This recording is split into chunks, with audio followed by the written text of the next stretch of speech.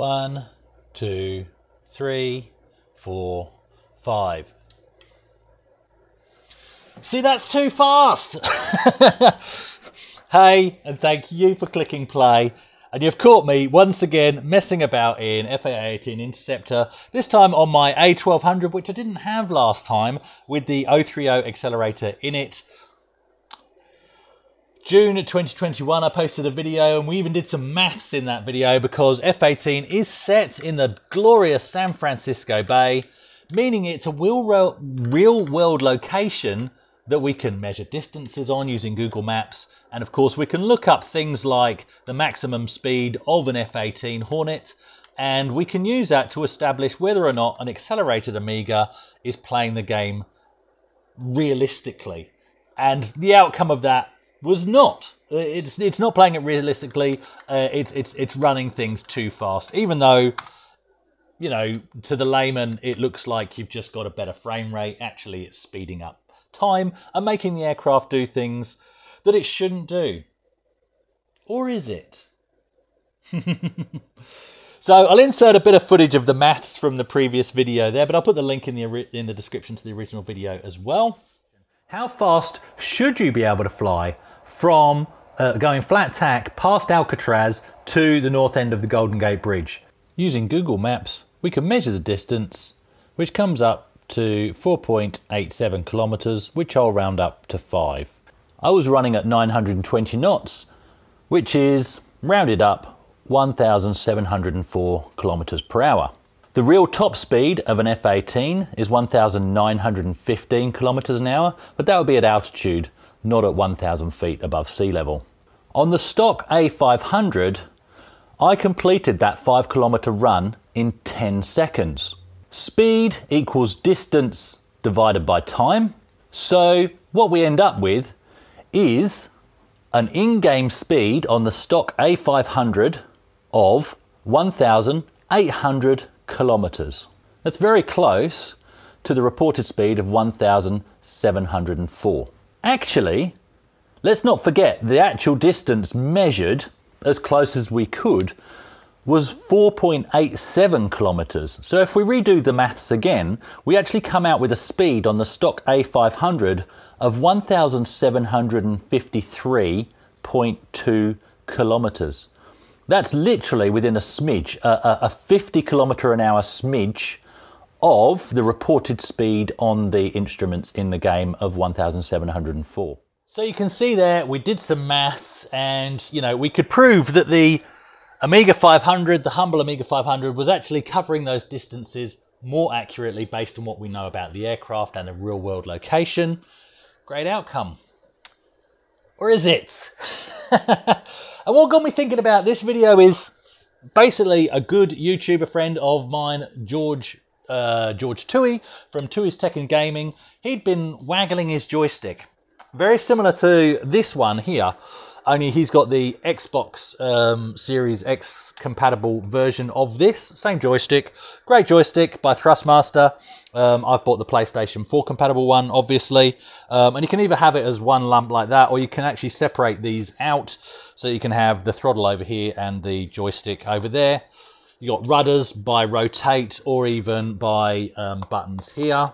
Seesaw button, throttle, main stick, and all the buttons under the sun. Before I talk about George and him waggling his joystick on YouTube for the world to see, what I will quickly show you is a pickup that I got only yesterday from the local refuse station. Look at this. A Logitech, so this is USB, a Logitech Satec X52. Look at that. Well, it would go that way actually, wouldn't it? Throttle, main joystick. Oh, what a thing. Needs a bit of a clean up because the soft rubbers have gone very sticky. Have been cleaning it up today with some alcohol wipes, but I can't wait to get this working on the PC. But look, even if I can't get it working, I need this in my life, even if that just sits on the shelf. That's fantastic. Anyway, so more on that in the future, I'm sure. That cost me $10 Australian, so about £5. Yes, I did look up what they're worth, and it's a lot more than that. So I do hope it works. Back to George and waggling his joystick on camera. Basically, he's been playing about in Flight Simulator 2020 on the Xbox. And he started hooting around Liverpool in his F18. And as soon as I realised there's an F18 in that game, I thought, well, I know there's a ton of real-world locations in that game, if not the entire world.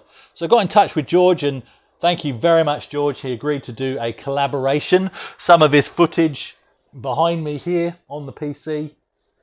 And we'll get a further look at that in a bit as well. Oh, he's about to come into land. No spoilers. Does he make it?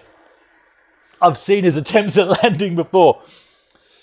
So I asked George, I said, George, can you do the run for me? Can you go from Alcatraz to the north end of the Golden Gate Bridge? Because I'm interested to see if the times are indeed consistent with the A500, or does it in fact go faster?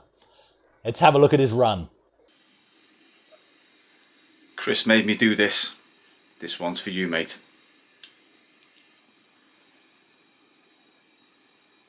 Oakland Tower, Boeing Alpha Sierra X-Ray Golf Sierra, ready for departing straight out at runway 28 left. Boeing Alpha Sierra X-Ray Golf Sierra altimeter 29. Top Gun Thoohey at the helm today, folks. Just taking off at runway 21 left, Oakland International, heading northwest across the Bay Area over Oakland Bay Bridge, making a left turn, then heading due west across Alcatraz, then onto the north side of the Golden Gate Bridge.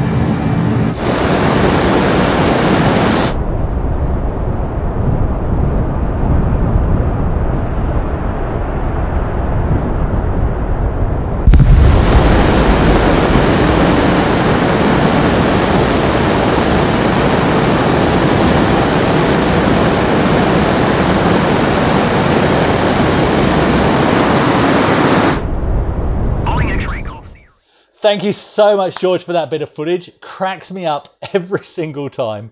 What George also did was let's call it showboating. He did that for me.